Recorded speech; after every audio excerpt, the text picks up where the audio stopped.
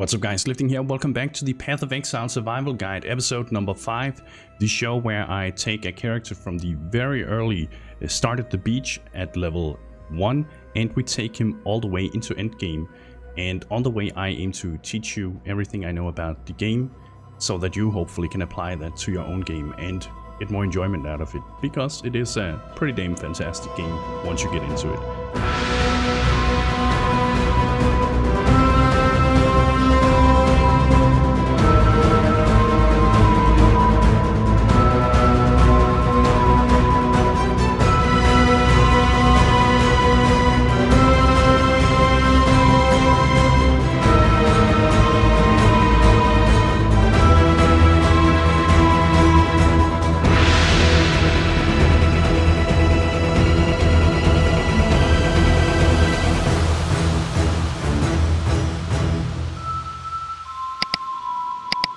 Today we're going to continue from where we left off. The last time we got to the Prisoner's Gate, and our goal is to get into Merveil's Caverns and also defeat the end boss of Act 1. And it's pretty exciting today because once we get to Merveil's Caverns we will unlock Arc, and this is going to be a dual, or not a dual, but a Hierophant Totem Arc build. And we already unlocked Spell Totem, we did that in the last episode. So once we get Arc, we can start pairing it up with that. We won't rely on it as our main skill until we get Ancestral Bond up here, so we can get at least 2 totems. So we're gonna do like a mix between Arc Totem and Freezing Pulse or Self-Cast Arc. We'll get to see that once we get there, to see what feels the best to just level with. I'm pretty sure Arc will feel fine on itself. But maybe we want to do like a Freeze Pulse Totem then to have supplementing damage or something like that. But it's something we can experiment with once we get there. One thing we also want to do today is to craft a lightning wand, a +1 lightning wand, to scale the damage of our Arc once we get that. But maybe we should save that until we actually get to, or once we get the Arc Gem. Another thing we also need to do is to buy ourselves a Clarity so that we can sustain our mana. And I'm going to search Clarity here just in case you don't know. When you look at the NPC's inventory, browse, you can always type or press Ctrl F like you would do in your browser if you search for something, and it allows you to type down here. So in this case we want Clarity. Now it's not going to show you which tab this would be in, but you always know that the gems, if a vendor has them, it's always on the other tabs, or the leftmost or rightmost, I mean. And we can see it highlights for us here. So you can press Ctrl F again and you could search for Incinerate if that was a thing here, or Volatile. Yeah, I'm searching for all the things that's not here right now, of course, but Onslaught. Right. You get the point. Control F, that's the keyword. And you can do that in your stash too. And one thing we're going to do before we head out on our adventure is that we're actually going to talk a bit about the stash, because somehow I haven't talked about the stash and we're like 5 hours into this. It's not that big of a thing either, but still there's a few things you need to know about that if you're new. But we're going to buy our Clarity. It costs 1 Orb of Transmutation, and as you may remember, an Orb of Transmutation is a currency item that can upgrade a normal item, a white item, to a magic item and give it either 1 or 2 affixes, 1 prefix and 1 suffix, or one or the other. So Clarity, boom. What Clarity does is that it casts an aura that grants mana regeneration to me and my allies. Since we're playing solo, doesn't really matter too much with that, but you can see your nearby allies regenerate 2.9 mana per second. So it doesn't sound like much, but keep in mind that this is a level 1 Clarity, and we don't even have that much mana in the beginning. Also considering that the cost of Freeze Pulse right now is 9 mana, and we can cast like a little less than 2 of these per second. So it's going to help sustain it. But the thing is, the higher you level Clarity, the more mana it's going to reserve. And Clarity is slightly different from many of the other auras in this regard. back in the day, like way back, way back, in the beginning of Path of Exile, most auras had like a set mana reservation, kind of like Clarity does right now. So let me demonstrate this, I guess. We'll go outside. It's not too important either, but it's pretty fun if you didn't know this back in the day. So if you reserve mana, you can see it reserves 34. When it levels up, it's probably going to reserve like 40 something, and all the way up to, I think it's 300 and something. I can't really remember, but we'll get to find that out as we go. Most auras in Path of Exile right now, all auras actually, except for Clarity, reserve percentages. So typically these are found in 35%, such as Discipline and Vitality. Then you have the Heralds, of course, they reserve 25%. These are not considered auras, but they are reserving mana, of course, and eliciting a somewhat similar effect to an aura, right? Then you have the big auras like Wrath and Anger. Wrath is something we'll be using for our build. It gives more lightning damage to our spells, and they reserve 50%. But somehow, for some reason, Clarity has not been changed as the only one. It has that set mana reservation, but the nice thing about this is that the more mana we then get, the less of an impact this is going to have. And since we are playing a mind over matter build, we'll be picking up a lot of mana nodes. This means that our mana pool will eventually be so huge that even at the highest level, the amount of mana reserved is going to be a tiny amount of the total mana we have available for our build. This is unlike, or I guess you could say unlike, the Wrath aura that we're going to use, which reserves 50% of our mana. And then you may ask, like, why would you reserve 50% of your mana if you're going to be mind over matter? Isn't that going to leave you with less mana? And that is absolutely correct.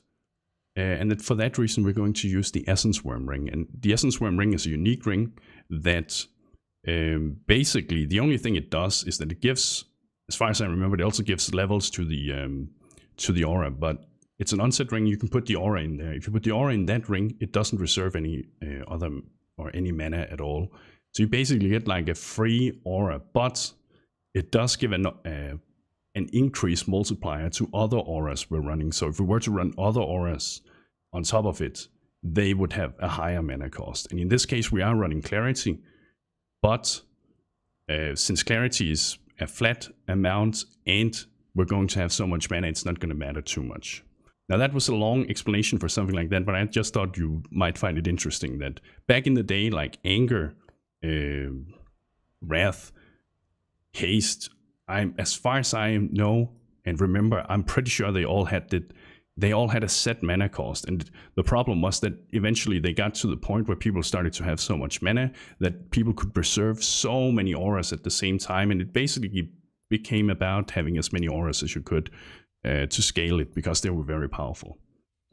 Now, with all that said, we have Clarity in our setup. We have Mana Regen now, and we'll see it more in action as we go out.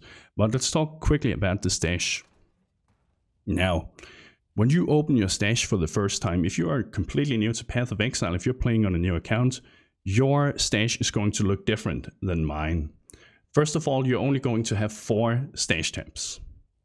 And those 4 stash tabs are referred to as non-premium stash tabs. There's 2 differences between those.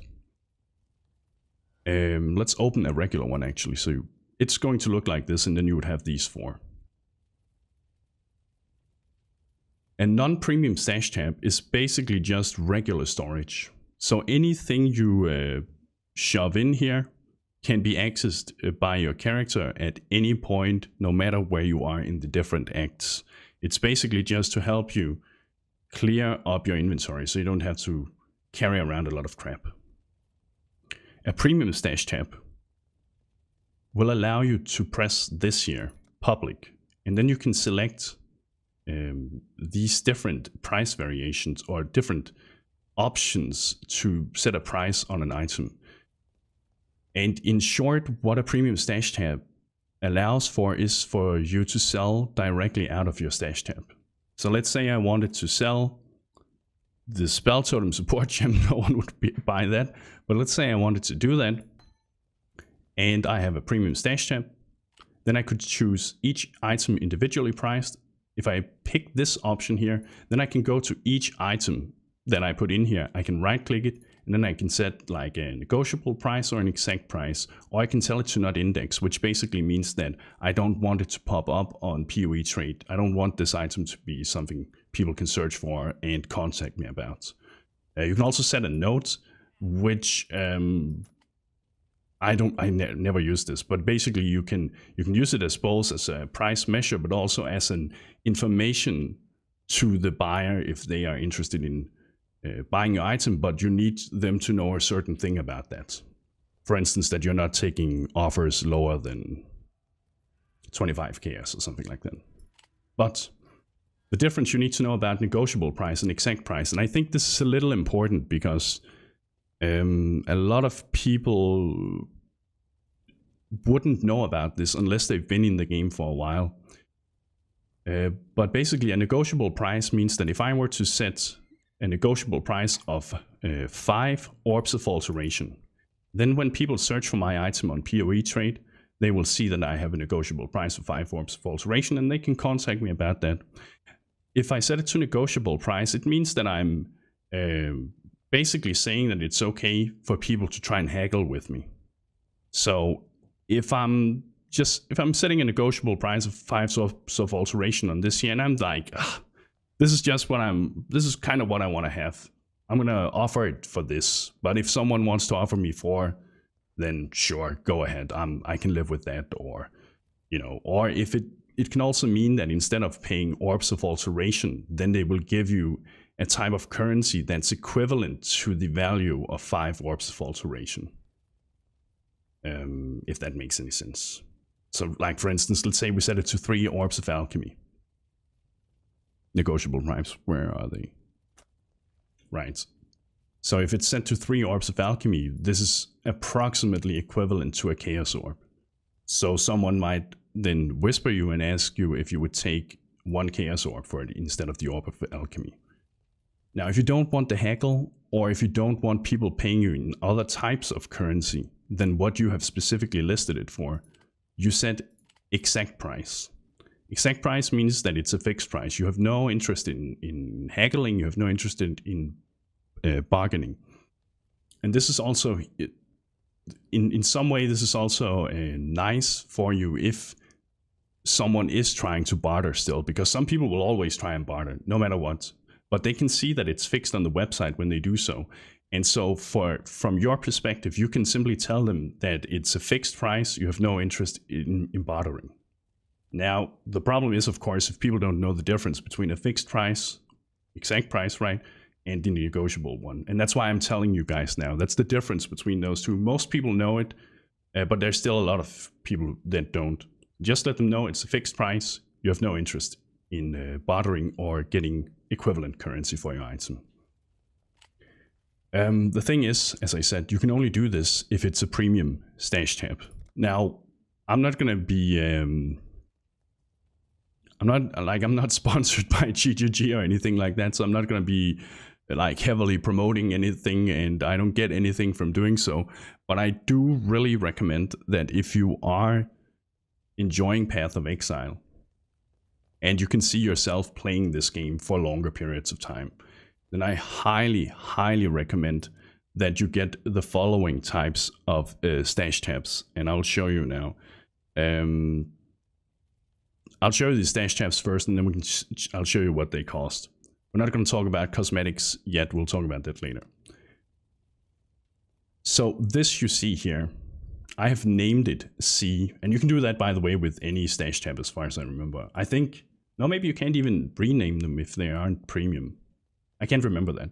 But either if they're premium at least, then you can rename them. That's a guarantee. This here is something I've called C, and it stands for currency. I don't like having long names for my stash tab because, as you can see, it takes up more space, and it means I have to cycle through many more of my stash tabs to see what it is that I want on my first page. So I just call it C, or I give it like a $sign or something like that. Now this one here I've not made public, and that's because the stuff that I put in here I don't want to trade for. This is something I use for storage, and this is a currency stash tab. Basically a stash tab that specifically stores currency items only. The nice thing about this is that it gives you easy access and overview of the amount of items that you have. So when you are opening your currency stash tab, you will just hold control down. That's the key here. Otherwise you have to do it with the mouse. Hold control down and then click the stuff, and they automatically get sorted into the categories for each currency item here. It gives a better overview as opposed to back in the day where you would, let me show you how I would do it back in the day. You would, let's say you would start up here like with the currency that isn't worth much. So I'll take this out. I'd put my Orb of Alteration here, I'd put my Transmutation here, then I'd put my Chromes, and you know, all the way down. And then when I got more Chromes, for instance, or a stack was filling up, I would make like these brackets all the way down, so I could still have some sort of organized layout for my currency. But I really think that the currency stash tab is one of the best purchases you can make for yourself, because it becomes very tedious to having to do that for a long time where you manually sort it and such. That's probably the most important one. And then there is the map stash tab. I'll show you that once we get to maps, but basically what that does, it's similar to, I guess I can show you now. It may just not make too much sense to you yet if you haven't seen it yet. So is this, yeah, this should be a map stash tab. Basically, if you have map items, the stuff you do for endgame, you control click it, it can sort it into the various tiers here. This makes it much easier to keep an overview of, and again, just helps you minimize the amount of time you have to manually sort it. So map stash tab, currency stash tab, I think those are amazing. And then get at least like 3-4 premium stash tabs where you can put items in that you can put up for sale. You don't have to buy it all at once, of course, you can buy them one at a time, but I really think that over time you're going to thank yourself for that. Also because trading without using the premium stash tabs, it's a very tedious process. I'm not really going to go into that because it's just,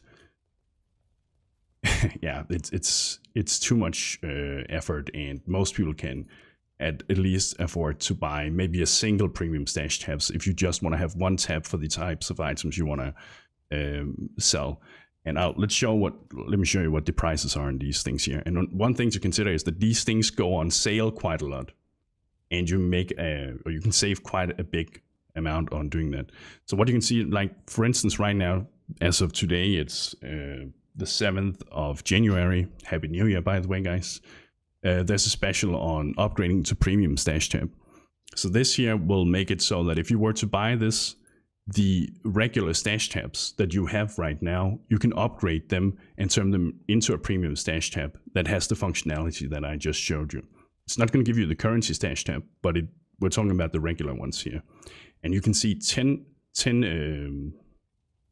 points here.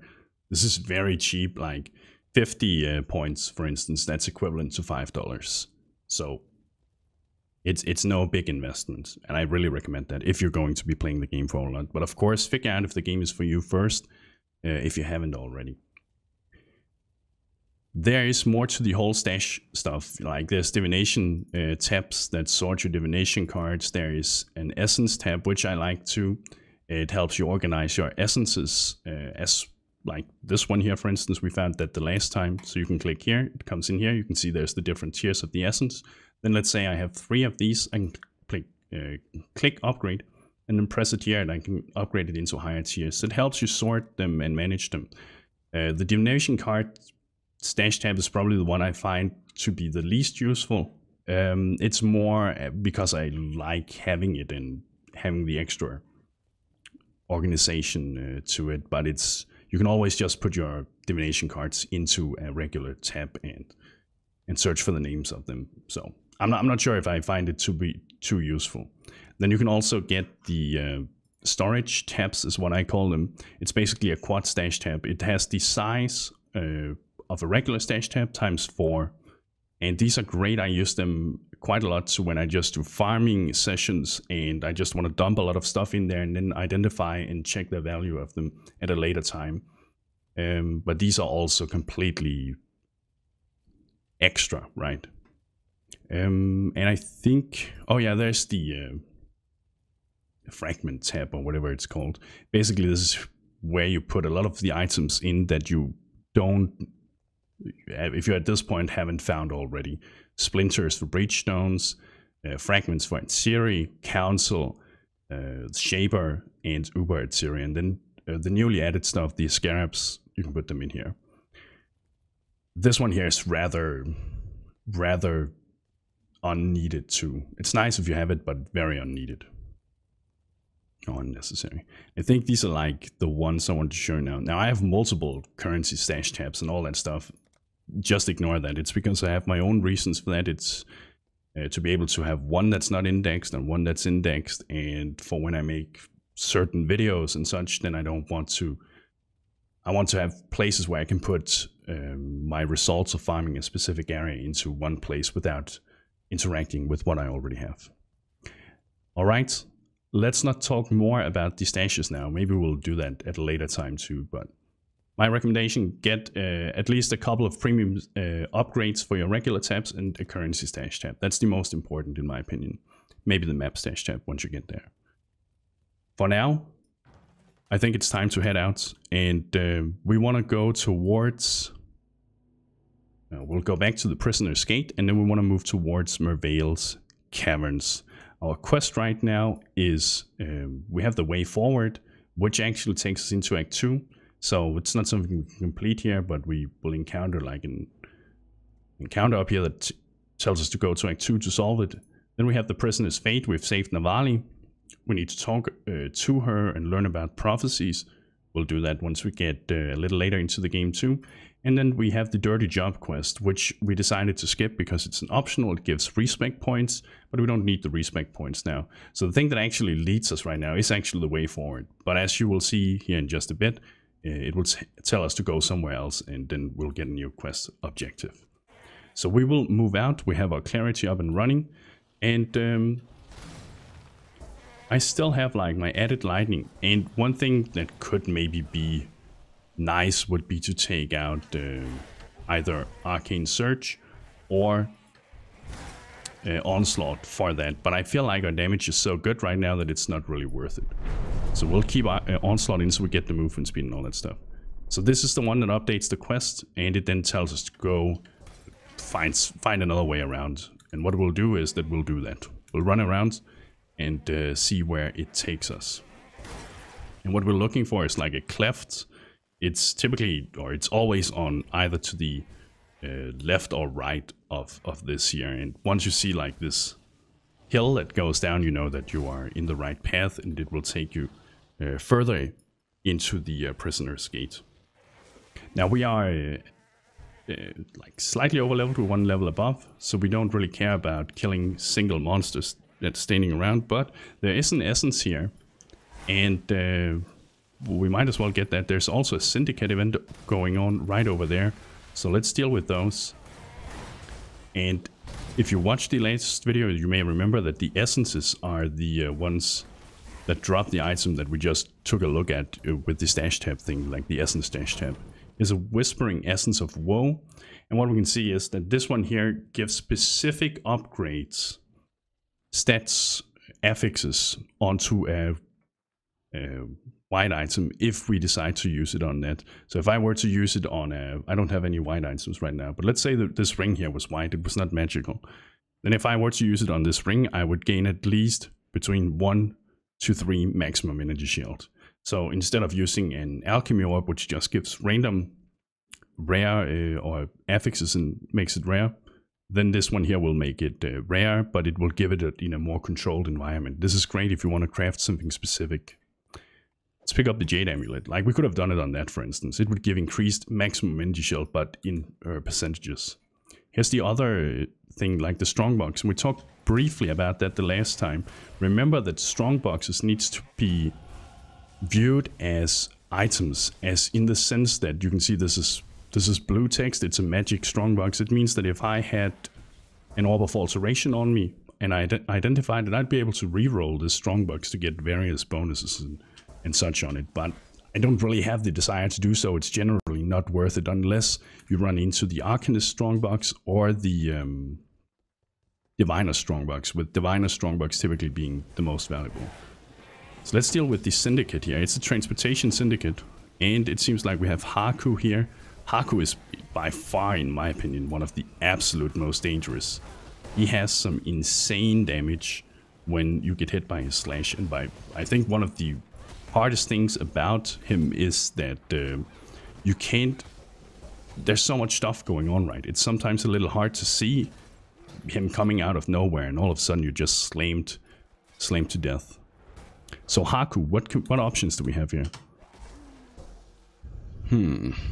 We can interrogate him and get some transportation per turn for a total of 9, or we can just bargain with him and get 6 right now. So I don't really want to reduce his level. I'm not or rank, and we do that when you interrogate him. He loses a rank.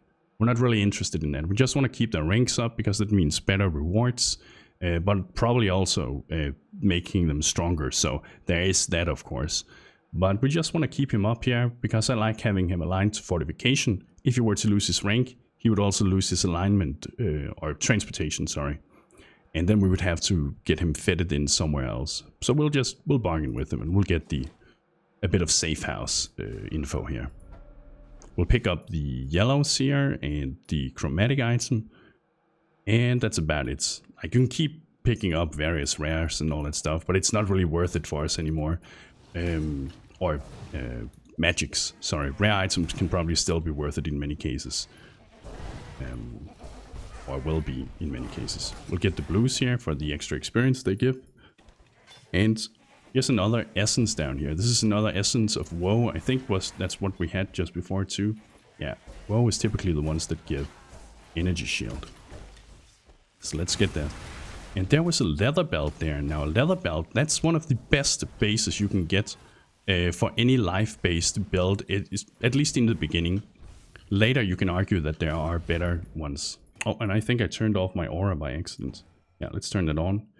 And one thing you probably also need to know that many people don't know, and I can't blame them, but that is, if you have an aura activated somewhere on your keybinds, you can always just activate it and then remove it and place something else there. It will still remain activated. The only time you will have to find it again is if you die and have to reactivate the auras. So you don't have to have the auras on your keybinds or your taskbar down here, or whatever you want to call it. Let's pick the leather belt. The reason the leather belt is great is because the leather belt just straight up gives flat life. Whereas some of the other belts, they give energy shield, they give increased physical damage, they can give...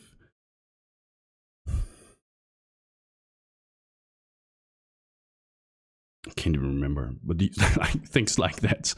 There's, but in general, for many life-based builds, in the beginning, leather belts are great. Also because this is an implicit mod, as we talked about in the previous video.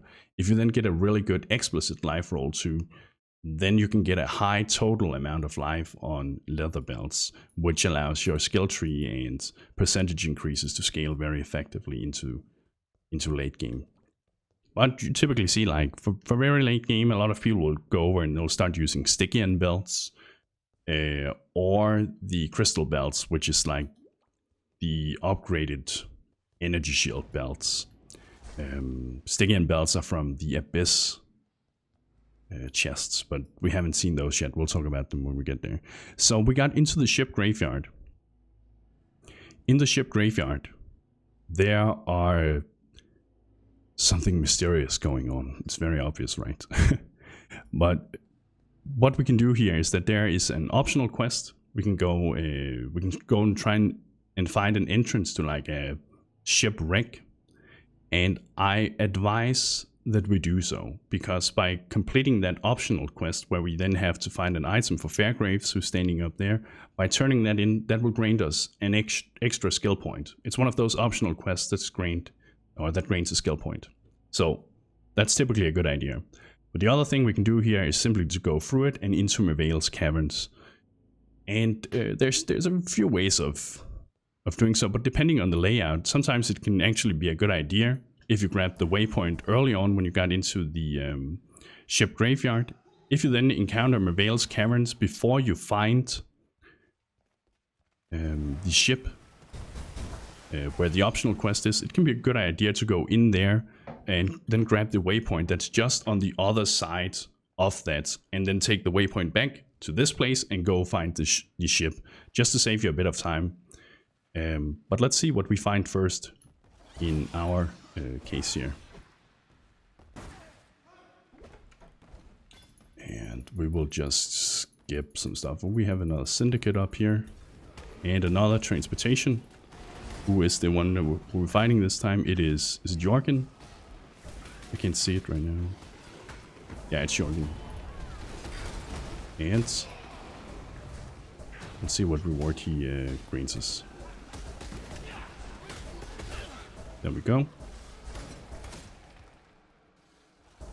Nice to get those guys down. So with this here, we can choose to get him interrogated for points, safe house points, or intelligence. Or we can ask him, we can move him to fortification too, and then we can move Leo over to transportation. So the thing you really have to consider here is, what is there to gain by that? And this can be a little hard to know unless you already know what type of rewards these different syndicate guys can grant you. But for instance, we can see that Jorgen here, he's carrying talismans on pilgrimage. It is information that is related to the type of items he can drop if he is connected to the transportation safe house once you raid that.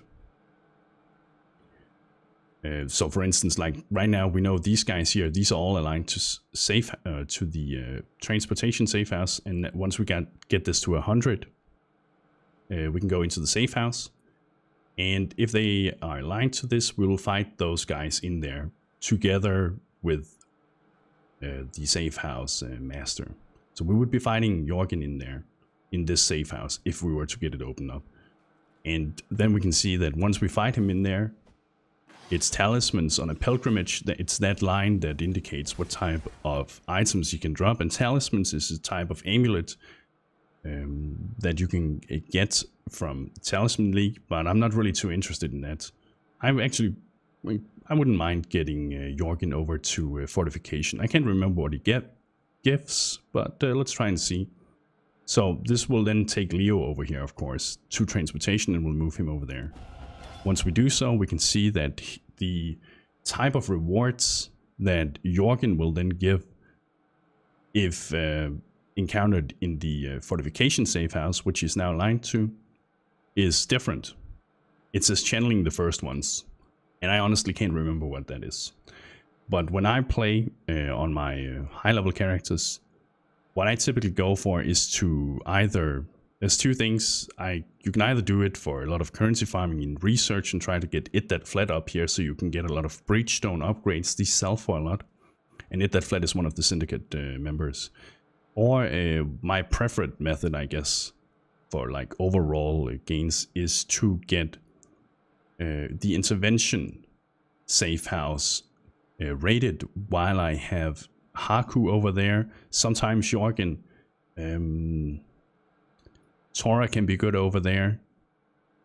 You definitely want Chimeria. And Gravicious is very nice over there, because intervention safe house, in general, the people that are aligned with that safe house, once you raid it, they will typically drop scarabs, the new type of items introduced with bestiary. Not bestiary, betrayal. And these scarabs can either be used for your own, and basically you can put a scarab together with a map and you will be able to control what's in that map. So if I have a sulfite scarab there. It's not what it's called, I can't remember what it's called. But if you put that together in there, one of those scarabs with a map, then you will have a guaranteed Nico spawn in there, which means that you will be able to gain sulfite for the mines.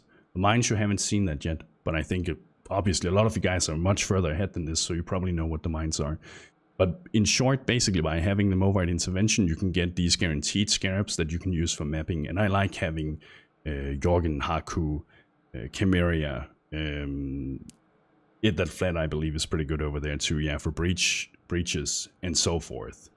Because they can be sold or you can use them for yourself. It'll make much more sense once we get further in. Let's pick up the yellows here because we can always sell them for transmutation orbs, which are still useful for us. Let's check the boots. Maybe we'll get lucky that these boots, since they can roll more affixes, will also roll movement speed and maybe something that's even better. So let's check. Now these don't have movement speed. They have a lot of affixes and such, but I still want the movement speed. So let's just stick to that. We'll also loot this so we can sell it later, even if we don't identify it. We also leveled up, right? So let's spend a few points here. We are moving from this direction, and then our goal is to get into Ancestral Bond. So we'll go with Elemental Damage and Strength, and then move into Devotion, and then move up here, and then Ancestral Bond, so we can have 2 totems up at a time. That is pretty nice. Oh, and one thing I made a mistake here. Like, and this is, you guys don't want to do this. So I know I'm going to be using added lightning damage later for my setup.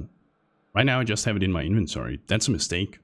If I'm going to be using a support gem later, or any gem for that matter, then I should always make sure that it's socketed somewhere into my gear so it gains experience, so that when I eventually am going to use it, then it's not totally out-leveled for my character. Since we don't really have any specific use for it in any of these here, we're just gonna put it into our weapon swap setup and then swap back, and then it can still gain experience. I also forgot to add in Flame Dash, which is a movement skill. We definitely want to use that. And since we don't really have any support gems that really influences that right now to any meaningful extent, except for maybe Arcane Search, we can prog it via that. Well, actually, let's do something more interesting here. We'll take out Arcane Search from our Bracing Pulse setup, right? So we can no longer prog Arcane Search, which gives us more spell damage and mana, regen and cast speed. But we got a pretty big damage boost by adding added lightning to the Freeze Pulse setup. So Freezing Pulse now deals both cold and lightning damage because of the added lightning damage support that's linked to it. But it's a pretty big loss to lose Arcane Search because that's a very strong buff too. So to proc Arcane Search, we need to find another skill to do that with. A skill that we preferably use rather often so that the buff remains rather consistent. And since we will be using Flame Search for some moving around, why not link it with Flame Dash, sorry, Flame Search, that's another spell. Flame Dash, that's a movement skill. So when we use Flame Dash now, you can see, since it has a mana cost, it will proc Arcane Search. So if we just use a Flame Search enough, we should rather consistently be able to keep Arcane Search up for whenever we need it. Now, we found the Cavern of Wrath first. This is what leads into the Merveil's Caverns, and this is what I was talking about before. If you typically find the Cavern of Wrath first in the ship graveyard and you already have the waypoint down there, it's a good idea to just go in here and grab the waypoint. Then you can take the waypoint back, and you can just run out again and start looking for the ship. It may save you a bit of time. At least it's better to go in and grab the waypoint, because once we have found or located the ship, we are going to go there anyway, right? So it saves you a bit of time instead of having to run there then. Alright, a coral ring. Let's pick that up because I think the coral ring we had now had some rather useless affixes. And we can see the orange star down there that indicates that the ship graveyard cave is here. We're going to go down here, and that's where the entrance or the item that we're going to find for Fairgraves is. normally you could also go talk to Fairgraves first, of course. It doesn't matter. He will give you the quest. But if you don't talk to him and you find the item either way, it gives the same result. So you don't have to worry about talking to him before you go in here. And that goes for pretty much any quest in Path of Exile. There's some specific ones where you need to talk something to unlock it, but just ignore that for now. In general, if you find the items, you can complete the quests. Alright. So in these like small maze, our goal is to get to the end where there's this tiny zone boss that's not really much of a challenge, but as you can see, here's the quest object that we need to interact with, and there's the exit over there. Once we get here, Strangle Charm will spawn. We'll cast down our Frost Bomb to reduce her frost resistance when we cast a Frost Pulse on our Freezing Pulse on her. And then we will click the Slave Girl, and not in a dirty way. We now have the quest update that says investigate the All Flame, and it tells us to search the ship graveyard to find the purpose of the All Flame. So we're going to go back to the ship graveyard. Now, if this was very close to Fairgraves and the waypoint, there wouldn't be any point to it. But since we know it's kind of far away, we're just going to port back. You could log out there too if you wanted, if you really wanted to. And then we're going to take the waypoint to the ship graveyard to save ourselves a bit of traveling time, because this is typically always close to Fairgraves. And then we'll talk to him and see what happens. Oh, what a surprise. It was not exactly a trap, but he didn't get that happy. He basically wanted it for himself or something like that.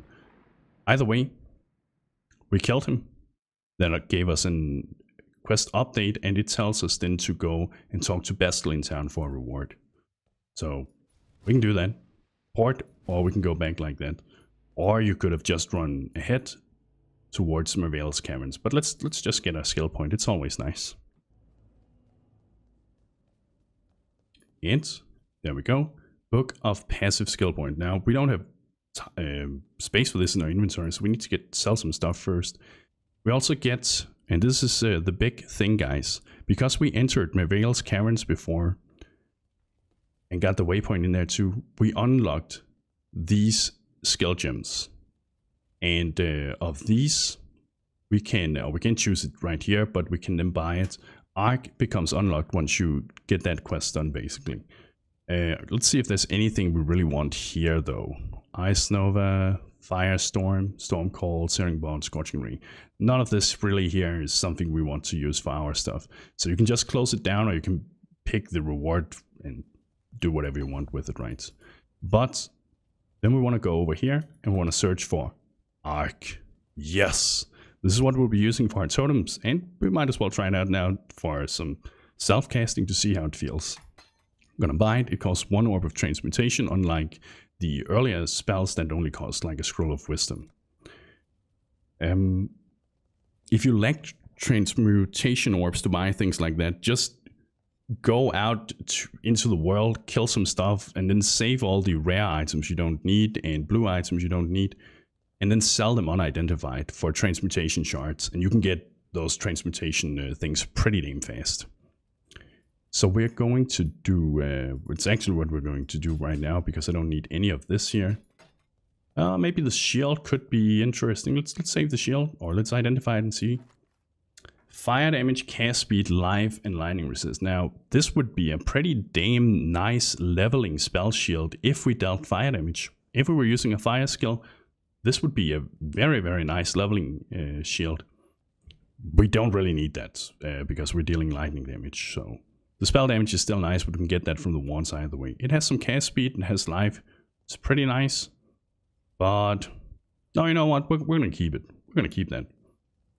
We're going to get rid of this here too. And we're going to save this because this is veiled. And we'll talk about that later. We also had the coral ring that I looted before, and let's try and see if we have a transmutation orb here. Let's spend a transmute on this normal white bring here to see what kind of magical affix it can give, because this one here, it gives fire damage to attacks. It also has a lower implicit roll, so it's like any other affix almost on it would be better, as long as it's not restricted to melee combat. Evasion rating, okay, it's pretty bad too, but so let's for the fun of it, let's use an augmentation on it too. That will make it so that a magic item adds another affix to it, either a prefix or a suffix, depending on what it already has. And so we're gonna spend it here. Force all elemental resistances. I mean, this is definitely better than this. So we're gonna do that. Force all elemental resistances. Very nice. We could also do something with this. No, screw that. The very nice thing right now is that we got Arc unlocked. So we want to make sure that we set up our Arc skill gem setup. And for that, we're just going to, for now at least, take out Freezing Pulse. And then we're going to add in Arc for this. So Arc is now supported by added Lightning and Onslaught. We can see the tooltip DPS is like 89 right now. And then I'll show you how it works. But basically it changes from enemy to enemy. And it deals a nice amount of damage, and it grows obviously stronger and stronger as it levels up, but it can also chain more and more times as it levels up. Let's get rid of the other stuff, I guess. We could use this in our offhand, the shield, for a bit more cast speed and the life, and, well, fire damage doesn't matter. But we had our flame dash here with arcane surge, so we want to make sure that skill gem setup remains intact, so we can still use that and proc arcane surge. So I think we're going to have to do Flame Dash here, and then take out the Clarity and put Arcane Surge there. Since Clarity doesn't need to be linked to anything, we're going to put Clarity in whatever blue socket that fits here. And Frost Bomb, since we're doing lightning damage now, we don't really need it. We could potentially keep using Freezing Pulse with Spell Totem and use Frost Bomb to lower it, but it's not really... No, I think for just to not get everything convoluted here, we're just gonna get rid of it. Stormcall, like these things, they don't sell for anything. They sell for like a fragment, or Wisdom Scroll fragment, or whatever they're called. So sometimes I just delete them. They don't have any value. Let's get our other currency in here that we don't need. We can still take this with us. These stack in up to 40. And I guess it could be kind of fun to set up like this Freezing Pulse setup. We would need a red and a blue socket for that. So let's see, maybe we can get an item. I don't want to change my weapons or shield, but maybe if there was a chest plate that had it, it could be useful. We don't want to change our boots either because of the movement speed, unless there were boots that also had movement speed. We can do like this one here. Keep in mind that when you wear a chest piece, it slows you down a little. So in general, I rarely do that until it becomes necessary. The gloves here maybe. We have some decent gloves, but the cold damage to attacks and lightning damage to attacks, that only goes for melee attacks or attack-based skills. We're caster spells, so it doesn't add to that. But we still gain the life, cold resist, mana gain on kill, and the rarity. However, none of this is really necessary for us to function. We'll do completely fine without it for now.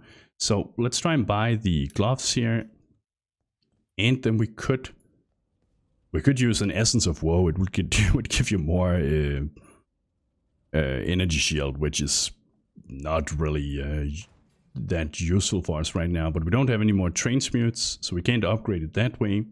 We don't have any alchemy orbs, so why not, for the fun of it, just use an Essence of Woe? When they are at this tier, like the lowest tier of essences, they don't really have any value anyway, so we don't have to worry too much about that. So we do know that once we use this here, we are going to get at least an energy shield roll on it. And we can see that for armor, and this is just a broad category of armors, it will give 3 to 5 maximum energy shield. Let's see. Yes. Cold damage to attacks is kind of useless for us. Maximum energy shield, it will be added over here. And we can use that. It's not the end of the world. Lightning resist is good. Mana gain on kill, it's kind of like the one we already had, so that's okay. So we'll just swap that in, and now we then have the colors to set up Spell Totem and Freezing Pulse. And then we'll get rid of these gloves here. There we go. And since I have an Essence tab, I'm just going to sort it in there. And we'll put the augment in there and the armor scrap. And then we'll get rid of this stuff here. But there's one thing we have to do, and that is to get ourselves that lightning wand. In order to do so, we need a transmutation shard. Or we need a transmutation orb. Because we need to turn this magical. And we also need to get, if we can here, yes, a topaz ring. So in order to do so, I think the easiest is going to be, we're going to buy the topaz ring right now. And then we're going to just real quick go to, for the sake of it, we don't want to necessarily continue now because there's not that much time left, but we want to go to the coast, just a random area I selected for this, and then we'll go to the tidal island. We'll just kill some monsters real quick for the unidentified magic items or rare items, and then we'll sell those so we can get some transmutation orbs or shards for the orb. And I guess we can demonstrate how this thing works here. So since we have linked Freezing Pulse right now to the Spell Totem, that means that when I cast Freezing Pulse now, it looks like this. We basically have a totem that now casts it for us. And this is what we'll be doing with Arc later, but we kind of want to wait until we get Ancestral Bond so we can cast 2 of them. When you choose Ancestral Bond, we can't deal damage ourselves, so we have to rely completely on totems. Right now, when we don't have it, we can cast 1 totem, no more, but we can still deal damage ourselves. And there's definitely setups where you don't want to have Ancestral Bond because you want to deal damage yourself, but for this setup, we want to just rely on the totems. So we don't care about dealing damage ourselves or directly ourselves. This is Arc you're seeing here, and it feels obviously pretty damn good when we're up against low-level monsters, right? That doesn't really challenge us, but it should do completely fine once we get into the other stuff too. So we'll just find Hailrake here, because there's a chance he'll drop a few magic items. That wasn't much. That was not much. Let's see if we can just get some quick magic items. But let me just quickly find this so I don't waste your time with it.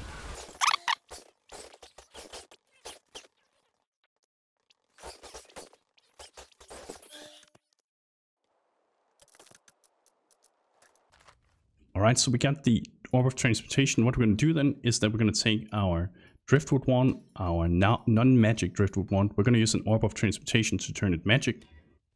And actually, this is, I guess this is kind of interesting. This would have been great if we were still using Freezing Pulse. This is the type of thing we're going for, but for Arc, we want plus to level of socketed lightning gems.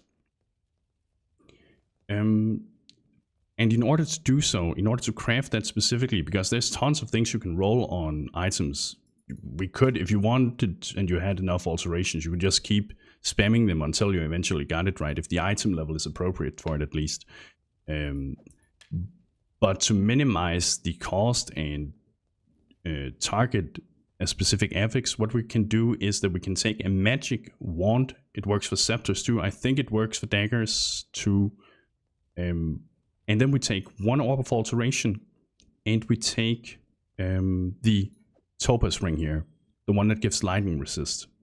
If we then go to one of the vendors, doesn't matter which one, and then we offer this here, she will in return give us a socketed to, or a wand that gives +1 to level of socketed lightning gems, which is what we're going for here, and where we will be putting in our Arc setup. We're going to click Accept, and it retains the sockets that it had before, so that's great. Now, as I've said many times already, spells in general gain a lot by just granting higher levels, and that's because when you look at Arc here, you can see it says deals 7 to 37 lightning damage, and then it has the other things too, but let's just focus on the damage here first of all. This is a flat amount of damage that it grants. If I put it into my scepter now, it will gain 1 level. And you can see it now deals 8 to 47 lightning damage. And that's a big increase just by gaining 1 level, right? It also means that if, for instance, your gem is level 20 max, if you were to put it into an item that gave +1, it would then be level 21. The difference, the thing that makes this so good for spells is because of the flat amount of damage they gain. If we compare this to something like... I guess maybe we can do Heavy Strike, yeah. As you can see, it says it has no flat damage. First of all, if we were to add Heavy Strike to a setup and we had a weapon that could use it, it would be dependent. The amount of damage Heavy Strike would deal would be dependent on the weapon that we have. And you can see it deals 159% of base damage. So if we had a really good weapon with high damage that this could scale off, then it's okay. Like, attack skills can be completely fine to use while leveling and it can feel great. But it constantly requires that you have a weapon that's up to date for the content that you're progressing into, because otherwise that amount of scaling that is on the gem here is not going to do much. And when a Heavy Strike gem or most attack gems level up, instead of gaining that flat amount or powerful flat amount per level of the gem, it just gains a slight percentage increase. And that percentage increase is obviously not going to do much if your weapon isn't already good, right? So that's why spells are very nice for leveling with, if you don't feel too comfortable with upgrading your weapons and knowing what's good on a weapon and such. But for now, we can do this here. And also another thing, the +2 level of Socketed Lightning Gems, of course, also influences the added lightning damage support gem we have, because when you look at the tags of the gem, it is a lightning and it is a support. So it fulfills the requirement of being a lightning gem that this wand then gives. We can also do another thing, just for the sake of it. It's not really necessary, but we could do it. So it's a magic item now, but as I've said a few times, a magic item can have 2 affixes, right? 1 prefix and 1 suffix. Now we only have 1 affix on this, so why don't we just throw in a augmentation on it to get 2? Because augmentations, transmutes, alterations in general, they aren't that valuable. You'll find a lot of them, so don't be afraid to use these. And let's see what we get. Accuracy rating, that's completely trash. When you use a spell, I guess that's another one of the benefits to leveling with the spell. But spells cannot miss per se. If you use an attack, you have an amount of accuracy we can see here. My main chance to hit right now with default attack is 75%. If I were to equip this because of the increased accuracy rating I get, it will go up. But I'm using a spell. A spell cannot miss. It can be dodged via something called spell dodge, but that's something completely different and something down the line, not something you have to worry about. So accuracy for us here is completely useless, but it was an Orc of Augmentation. It has no value, so no big deal. So we're just gonna equip our gems here, and then we're pretty much good to go.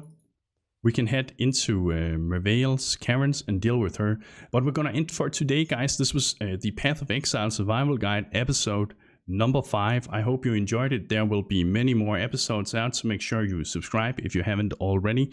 Thank you for watching, and bros, do you even nerd?